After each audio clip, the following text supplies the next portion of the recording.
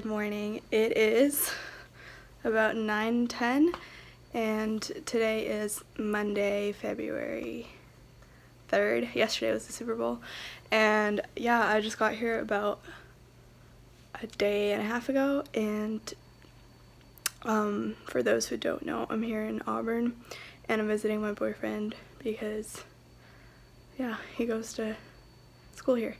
and I think today will just be going on campus and I will be trying to get some work done, and then I'm gonna join Brett for one of his classes, and later on we're gonna be going to the gym, and tonight we got sushi night, so that's exciting.